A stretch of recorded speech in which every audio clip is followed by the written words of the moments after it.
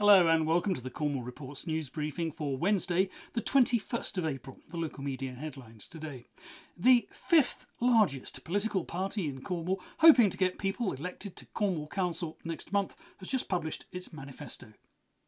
Mebby and Kerno might not call it a manifesto, it's more a series of very general promises to try hard and be cheerful at all times. But you wouldn't want to rule out just how important half a dozen councillors might be when it comes to stitching together any post-election coalition.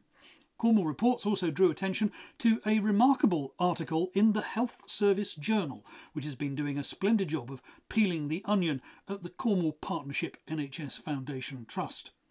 The death toll on the A38 in south-east Cornwall continues to rise. A woman in her 70s was killed in a crash on Monday afternoon. There have been more than 30 serious accidents there in the past 4 years.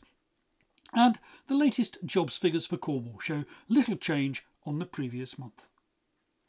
The BBC reflected on the growing trend for local authorities in Cornwall to do more with their roundabouts. The town of Newquay has decorated its Pentire roundabout with surfboards. Apparently some of Cornwall's roundabouts now even have their own Facebook page. The Falmouth Packet highlighted some forthcoming property auctions.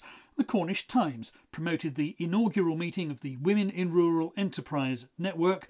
And finally, Cornwall Live has a story about an ice cream man.